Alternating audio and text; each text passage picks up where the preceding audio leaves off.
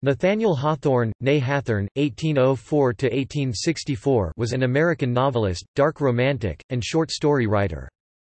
He was born in 1804 in Salem, Massachusetts, to Nathaniel Hawthorne and the former Elizabeth Clark Manning. His ancestors include John Hathorne, the only judge involved in the Salem witch trials who never repented of his actions.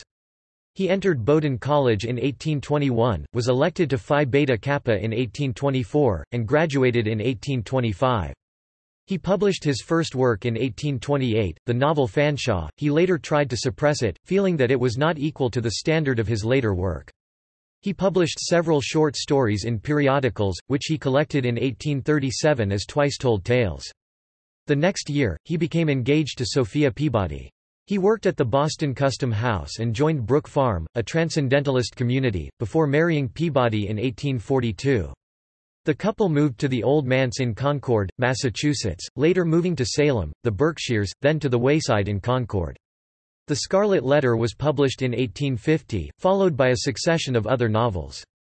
A political appointment as consul took Hawthorne and family to Europe before their return to Concord in 1860.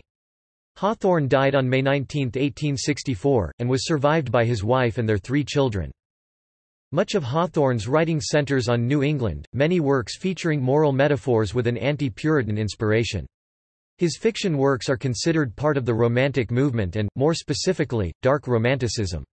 His themes often center on the inherent evil and sin of humanity, and his works often have moral messages and deep psychological complexity. His published works include novels, short stories, and a biography of his college friend Franklin Pierce, the 14th President of the United States.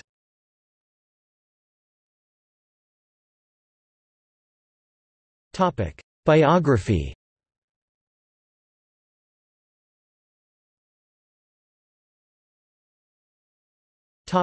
Early life.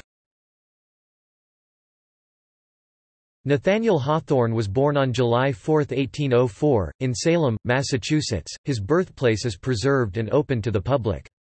William Hathorne was the author's great-great-great-grandfather. He was a Puritan and was the first of the family to emigrate from England, settling in Dorchester, Massachusetts, before moving to Salem.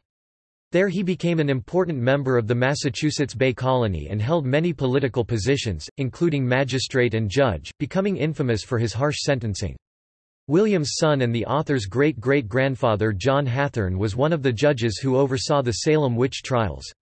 Hawthorne probably added the W to his surname in his early 20s, shortly after graduating from college, in an effort to dissociate himself from his notorious forebears. Hawthorne's father Nathaniel Hawthorne Sr. was a sea captain who died in 1808 of yellow fever in Suriname. He had been a member of the East India Marine Society. After his death, his widow moved with young Nathaniel and 2 daughters to live with relatives named the Mannings in Salem, where they lived for 10 years. Young Hawthorne was hit on the leg while playing bat and ball on November 10, 1813, and he became lame and bedridden for a year, though several physicians could find nothing wrong with him. In the summer of 1816, the family lived as boarders with farmers before moving to a home recently built specifically for them by Hawthorne's uncles Richard and Robert Manning in Raymond, Maine, near Sebago Lake. Years later, Hawthorne looked back at his time in Maine fondly. "Those were delightful days, for that part of the country was wild then, with only scattered clearings, and 9/10 of it primeval woods." In 1819, he was sent back to Salem for school and soon complained of homesickness and being too far from his mother and sisters. He distributed 7 issues of The Spectator to his family in August and September 1820 for the sake of having fun. The homemade newspaper was written by hand and included essays, poems, and news featuring the young author's adolescent humor. Hawthorne's uncle Robert Manning insisted that the boy attend college, despite Hawthorne's protests. With the financial support of his uncle, Hawthorne was sent to Bowdoin College in 1821, partly because of family connections in the area, and also because of its relatively inexpensive tuition rate. Hawthorne met future President Franklin Pierce on the way to Bowdoin, at the stage stop in Portland, and the two became fast friends. Once at the school, he also met future poet Henry Wadsworth Longfellow, future Congressman Jonathan Cilley, and future naval reformer Horatio Bridge. He graduated with the class of 1825, and later described his college experience to Richard Henry Stoddard. "I was educated, as the phrase is, at Bowdoin College. I was an idle student, negligent of college rules and the Procrustean details of academic life, rather choosing to nurse my own fancies than to dig into Greek roots and be numbered among the learned Thebans."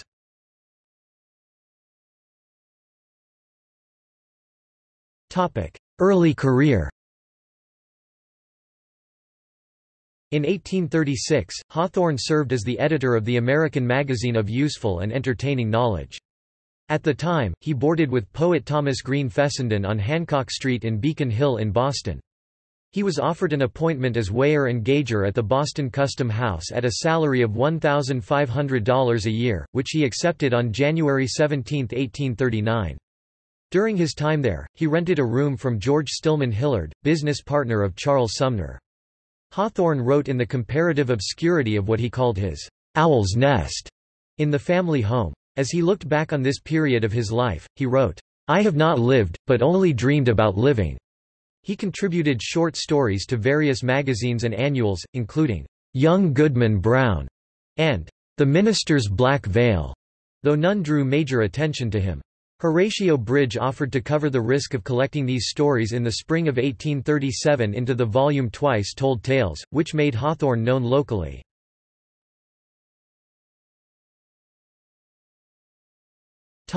Marriage and family.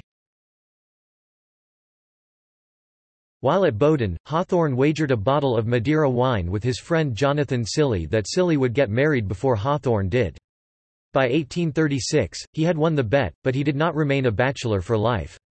He had public flirtations with Mary Silsby and Elizabeth Peabody, then he began pursuing Peabody's sister, illustrator and transcendentalist Sophia Peabody. He joined the transcendentalist utopian community at Brook Farm in 1841, not because he agreed with the experiment but because it helped him save money to marry Sophia.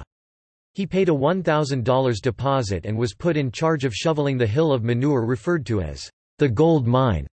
He left later that year, though his Brook Farm adventure became an inspiration for his novel The Blithedale Romance. Hawthorne married Sophia Peabody on July 9, 1842, at a ceremony in the Peabody Parlor on West Street in Boston. The couple moved to the Old Manse in Concord, Massachusetts, where they lived for 3 years. His neighbor Ralph Waldo Emerson invited him into his social circle, but Hawthorne was almost pathologically shy and stayed silent at gatherings. At the Old Manse, Hawthorne wrote most of the tales collected in Mosses from an Old Manse. Like Hawthorne, Sophia was a reclusive person. Throughout her early life, she had frequent migraines and underwent several experimental medical treatments. She was mostly bedridden until her sister introduced her to Hawthorne, after which her headaches seemed to have abated. The Hawthornes enjoyed a long and happy marriage. He referred to her as his dove, and wrote that she is, in the strictest sense, my sole companion, and I need no other. There is no vacancy in my mind, any more than in my heart. Thank God that I suffice for her boundless heart." Sophia greatly admired her husband's work. She wrote in one of her journals, "I am always so dazzled and bewildered with the richness, the depth, the jewels of beauty in his productions that I am always looking forward to a second reading where I can ponder and muse and fully take in the miraculous wealth of thoughts." Poet Ellery Channing came to the Old Manse for help on the first anniversary of the Hawthornes' marriage. A local teenager named Martha Hunt had drowned herself in the river and Hawthorne's boat Pond Lily was needed to find her body. Hawthorne helped recover the corpse, which he described as a spectacle of such perfect horror. She was the very image of death agony. The incident later inspired a scene in his novel The Blithedale Romance. The Hawthornes had 3 children. Their first was daughter Una, born March 3, 1844. Her name was a reference to the Fairy Queen, to the displeasure of family members. Hawthorne wrote to a friend, "I find it a very sober and serious kind of happiness that springs from the birth of a child. There is no escaping it any longer. I have business on earth now, and must look about me for the means of doing it." In October 1845, the Hawthornes moved to Salem. In 1846, their son Julian was born. Hawthorne wrote to his sister Louisa on June 22, 1846, "A small troglodyte made his appearance here at 10 minutes to 6 o'clock this morning, who claimed to be your nephew." Daughter Rose was born in May 1851, and Hawthorne called her his "autumnal flower."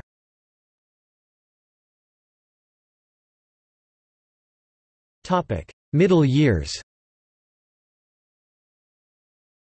In April 1846, Hawthorne was officially appointed as the "Surveyor for the District of Salem and Beverly and Inspector of the Revenue for the Port of Salem", at an annual salary of $1,200. He had difficulty writing during this period, as he admitted to Longfellow, "I am trying to resume my pen.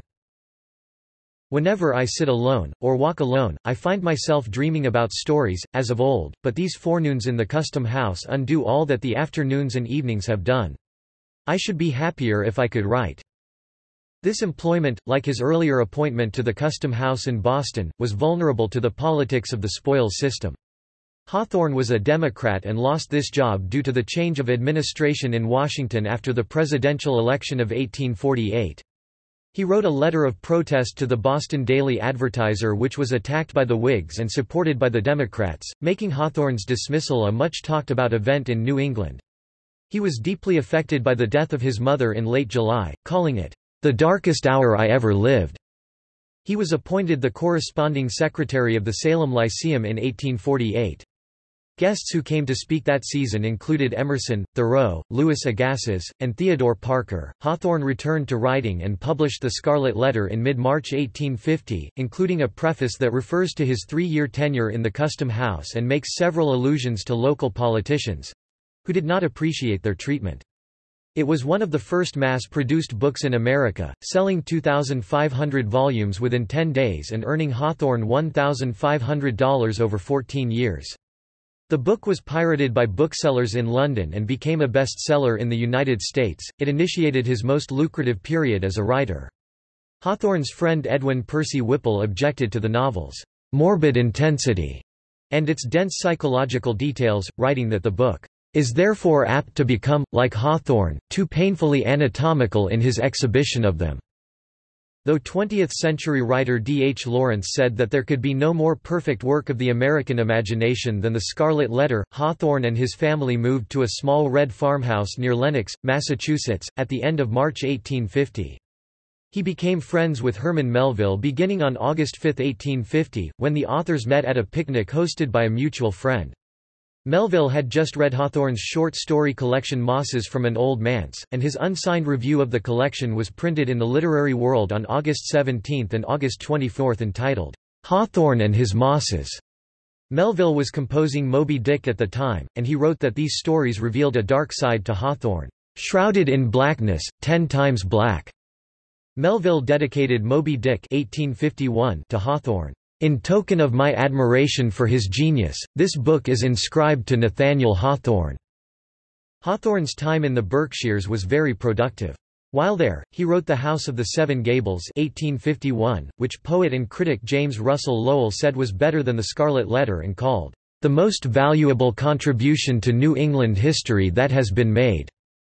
He also wrote the Blithedale Romance 1852, his only work written in the first person. He also published A Wonder Book for Girls and Boys in 1851, a collection of short stories retelling myths which he had been thinking about writing since 1846.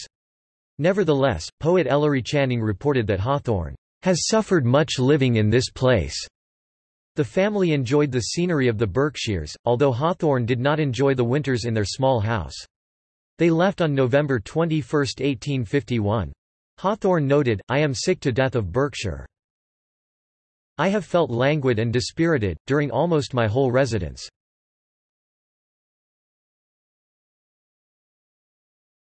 The Wayside and Europe. In May 1852, the Hawthornes returned to Concord where they lived until July 1853. In February, they bought the Hillside, a home previously inhabited by Amos Bronson Alcott and his family, and renamed it the Wayside. Their neighbors in Concord included Emerson and Henry David Thoreau. That year, Hawthorne wrote The Life of Franklin Pierce, the campaign biography of his friend which depicted him as a man of peaceful pursuits. Horace Mann said, If he makes out Pierce to be a great man or a brave man, it will be the greatest work of fiction he ever wrote." In the biography, Hawthorne depicts Pierce as a statesman and soldier who had accomplished no great feats because of his need to make little noise, and so withdrew into the background. He also left out Pierce's drinking habits, despite rumors of his alcoholism, and emphasized Pierce's belief that slavery could not be remedied by human contrivances, but would, over time, vanish like a dream. With Pierce's election as president, Hawthorne was rewarded in 1853 with the position of United States Consul in Liverpool shortly after the publication of Tanglewood Tales. The role was considered the most lucrative foreign service position at the time, described by Hawthorne's wife as second in dignity to the embassy in London. His appointment ended in 1857 at the close of the Pierce administration, and the Hawthorne family toured France and Italy. During his time in Italy, the previously clean-shaven Hawthorne grew a bushy mustache. The family returned to the Wayside in 1860, and that year saw the publication of The Marble Faun, his first new book in 7 years. Hawthorne admitted that he had aged considerably, referring to himself as wrinkled with time and trouble. Later years and death. At the outset of the American Civil War, Hawthorne traveled with William D. Ticknor to Washington, D.C., where he met Abraham Lincoln and other notable figures. He wrote about his experiences in the essay Chiefly About War Matters in 1862. Failing health prevented him from completing several more romances. Hawthorne was suffering from pain in his stomach and insisted on a recuperative trip with his friend Franklin Pierce, though his neighbor Bronson Alcott was concerned that Hawthorne was too ill. While on a tour of the White Mountains, he died in his sleep on May 19, 1864, in Plymouth, New Hampshire. Pierce sent a telegram to Elizabeth Peabody asking her to inform Mrs. Hawthorne in person. Mrs. Hawthorne was too saddened by the news to handle the funeral arrangements herself. Hawthorne's son Julian was a freshman at Harvard College, and he learned of his father's death the next day. Coincidentally, he was initiated into the Delta Kappa Epsilon fraternity on the same day by being blindfolded and placed in a coffin. Longfellow wrote a tribute poem to Hawthorne published in 1866 called The Bells of Lynn. Hawthorne was buried on what is now known as Author's Ridge in Sleepy Hollow Cemetery, Concord, Massachusetts. Pallbearers included Longfellow, Emerson, Alcott, Oliver Wendell Holmes Sr., James Thomas Fields, and Edwin Percy Whipple. Emerson wrote of the funeral, "I thought there was a tragic element in the event, that might be more fully rendered, in the painful solitude of the man, which, I suppose, could no longer be endured, and he died of it." His wife Sophia and daughter Una were originally buried in England. However, in June 2006, they were reinterred in plots adjacent to Hawthorne.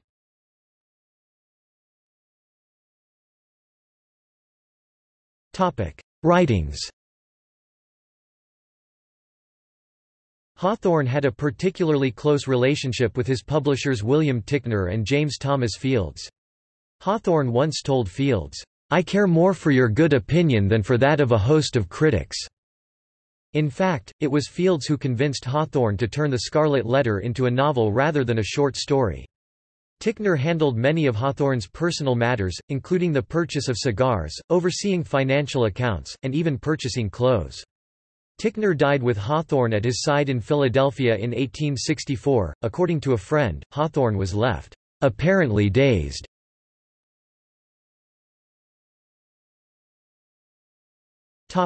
Literary style and themes. Hawthorne's works belong to Romanticism or, more specifically, Dark Romanticism, cautionary tales that suggest that guilt, sin, and evil are the most inherent natural qualities of humanity. Many of his works are inspired by Puritan New England, combining historical romance loaded with symbolism and deep psychological themes, bordering on surrealism. His depictions of the past are a version of historical fiction used only as a vehicle to express common themes of ancestral sin, guilt and retribution. His later writings also reflect his negative view of the Transcendentalism movement. Hawthorne was predominantly a short story writer in his early career. Upon publishing Twice Told Tales, however, he noted, "I do not think much of them," and he expected little response from the public. His four major romances were written between 1850 and 1860, The Scarlet Letter 1850, The House of the Seven Gables 1851, The Blithedale Romance 1852, and The Marble Faun 1860. Another novel-length romance, Fanshawe, was published anonymously in 1828. Hawthorne defined a romance as being radically different from a novel by not being concerned with the possible or probable course of ordinary experience. In the preface to The House of the Seven Gables, Hawthorne describes his romance writing as using atmospherical medium as to bring out or mellow the lights and deepen and enrich the shadows of the picture. The picture, Daniel Hoffman found, was one of the primitive energies of fecundity and creation. Critics have applied feminist perspectives and historicist approaches to Hawthorne's depictions of women.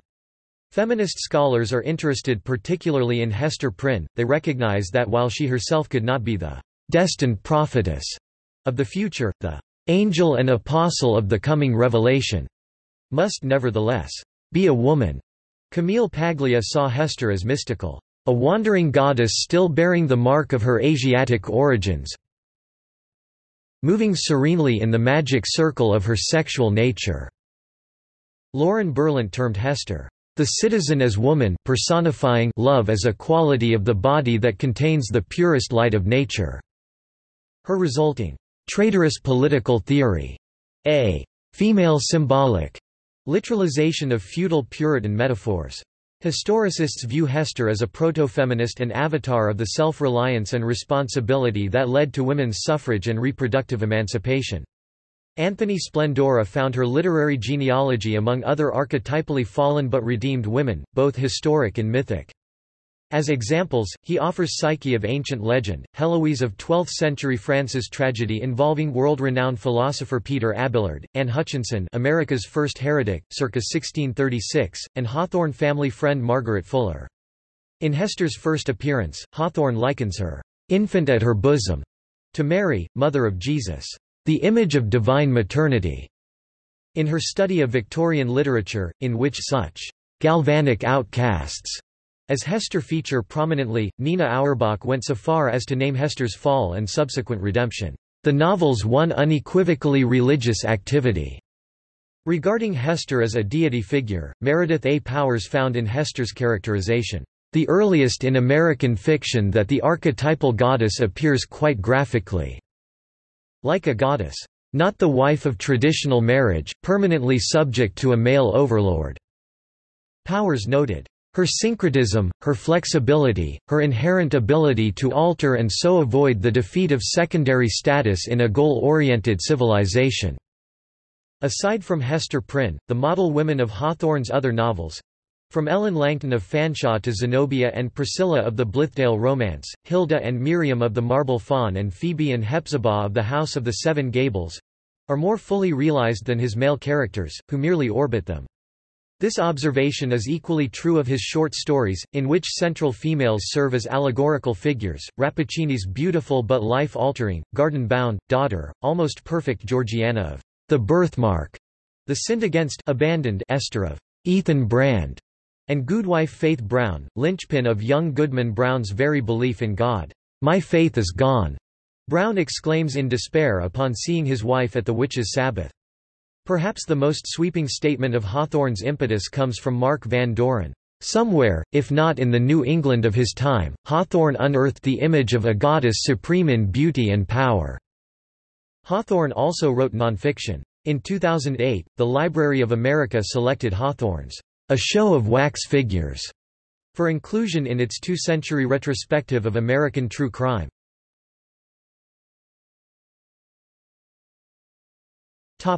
Criticism. Edgar Allan Poe wrote important reviews of both Twice Told Tales and Mosses from an Old Manse. Poe's assessment was partly informed by his contempt of allegory and moral tales, and his chronic accusations of plagiarism, though he admitted, "The style of Mr. Hawthorne is purity itself. His tone is singularly effective, wild, plaintive, thoughtful, and in full accordance with his themes. We look upon him as one of the few men of indisputable genius to whom our country has as yet given birth."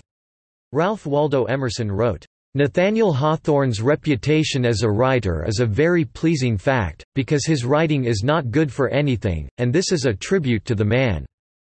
Henry James praised Hawthorne, saying, The fine thing in Hawthorne is that he cared for the deeper psychology, and that, in his way, he tried to become familiar with it." Poet John Greenleaf Whittier wrote that he admired the "weird and subtle beauty" in Hawthorne's tales. Everett Augustus Dukink said of Hawthorne, "Of the American writers destined to live, he is the most original, the one least indebted to foreign models or literary precedents of any kind." Contemporary response to Hawthorne's work praised his sentimentality and moral purity, while more modern evaluations focus on the dark psychological complexity. Beginning in the 1950s, critics have focused on symbolism and didacticism. The critic Harold Bloom has opined that only Henry James and William Faulkner challenge Hawthorne's position as the greatest American novelist, although he admits that he favors James as the greatest American novelist.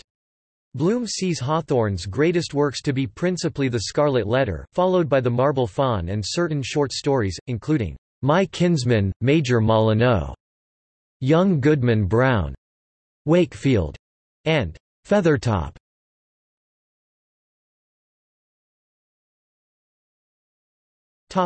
Selected works. The definitive edition of Hawthorne's works is the centenary edition of the works of Nathaniel Hawthorne, edited by William Charvet and others, published by the Ohio State University Press in 23 volumes between 1962 and 1997. Tales and Sketches 1982 was the second volume to be published in the Library of America. Collected Novels 1983, the 10th.